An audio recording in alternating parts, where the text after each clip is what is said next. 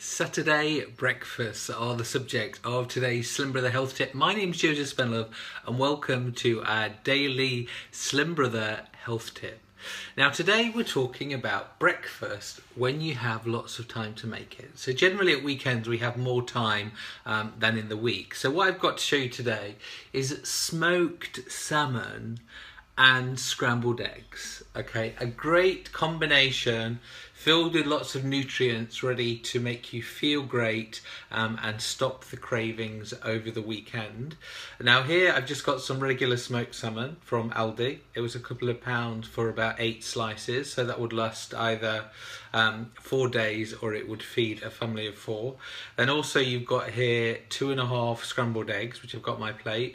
I've cooked it in coconut oil, and then you can see there I've got seasoning of salt and pepper.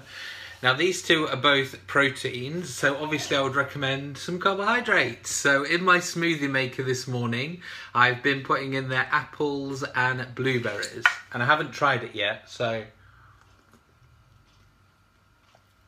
that's quite nice. I've not had it before, but a lot of berries, they don't have the sweetness, so it's nice to put something like apple in there because it will give you that lovely taste. So that is one of our Saturday ideas for breakfast. Salmon and eggs. Maybe try it for lunch if you've already had breakfast. But keep on going with your slimming ideas. As always, post your comments and post your ideas below the video and we will answer.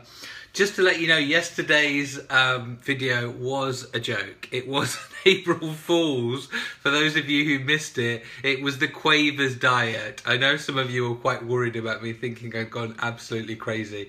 But yesterday was the 1st of April and it was an April Fool's. So if you haven't seen it, go over to slimbrother.co.uk and you will be able to watch my hilarious Quavers diet video from yesterday. For those of you coming to our class and course this morning, I'll see you at 12.